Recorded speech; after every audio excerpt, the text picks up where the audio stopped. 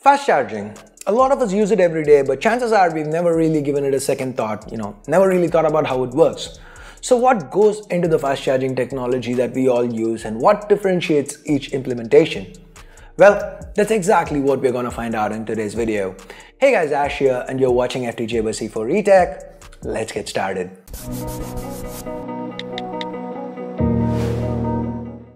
Now, when talking about batteries and charging technology, there are also a few terms that you should know about, namely volts, amps, and watts. Let me explain these terms with a common analogy. Imagine there is a water pipe with water flowing through it.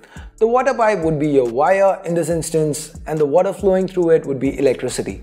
In this pipe, the amount of water flowing can be called as current, and current is measured in amperes or amps in short. Now, in order for this water to move, you need pressure in the pipe, and similarly, in order for current to move, you need voltage. Voltage is the rate in which the current flows. If there isn't any pressure in the pipe, water cannot flow, can it? Now, similarly, without voltage, current cannot flow through a wire or cable. Now, you have water, you have pressure, so you've got water moving and coming out of the other end of the pipe. Similarly, if you've got current and voltage, you get power. And this power is measured in wattage or watts in short. Since power is a product of voltage and current, an increase in any one of them leads to an increase in overall power output as well. Now that's the basics. Now this is why we multiply the volts and amps and get the total watts. Now that the basics are taken care of, let's now get into why all of this matters in the context of fast charging. Now, in order to charge a battery faster, you can either push more voltage with the same amount of current or push more current with the same amount of voltage to the battery. Now, both implementations have their own advantages and disadvantages, which we will get into in a little bit. The combination of voltages and current are the primary building blocks of every fast charging technology out there, and it is what differentiates one implementation from another. For example, let's compare Qualcomm's Quick Charge 3 and OnePlus's dash charging technologies. A standard wall adapter generally charges your phone at 5 volts 2 amps, that is 10 watts. With Quick Charge 3, Qualcomm increases the voltage and charges your phone at up to 12 volts and 1.5 amps, so the total output is 18 watts compared to the standard 10 watts that most chargers can do. With Quick Charge, Qualcomm has chosen to increase the voltage and keep the amount of current the same or even reduce it down a little bit at higher voltages. On the other hand, with Dash Charge, OnePlus sticks to keeping the voltage at a maximum of 5 volts and instead chooses to push more current. Dash Charge can charge a phone at up to 5 volts 4 amps, which comes to around 20 watts of total power being pushed into the battery. Now these are clearly two different approaches, and now you might ask, why doesn't Qualcomm do what OnePlus did with Dash Charge?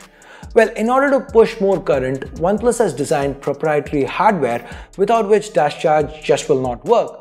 You have a much more beefier power adapter that regulates all the current and voltages, and you also have a Dash Charge specific cable which is thicker than your standard USB cable.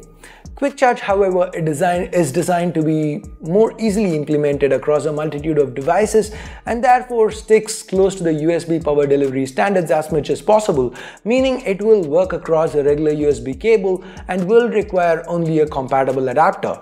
OnePlus also shifts a bunch of circuitry from the phone to the wall adapter itself, and there is a reasoning behind it. In traditional fast charging methods, the phone heats up quite a bit, but by moving some of the circuitry from the phone over to the adapter, OnePlus manages to keep the heat away from the phone, which in turn allows you to charge the device more efficiently and more effectively. Oppo's Vooc and Huawei Supercharge also choose to push more current just like OnePlus's Dash Charge, and just like Dash Charge, they also require thicker cables and more beefier proprietary wall adapters. The other charging standards we see, such as Motorola's Turbocharge, Samsung's Adaptive Fast Charging, now these are all usually based on USB power delivery or quick charge standards, and sometimes they're just direct rebrands, just marketing terminology. Now all this is pretty watered down and there is a lot more to charging technology, but this should give you a basic understanding of how fast charging works and what differentiates each of these standards. I hope you learned something new from this video, and do you want to see more of these kind of videos? Let me know in the comments below.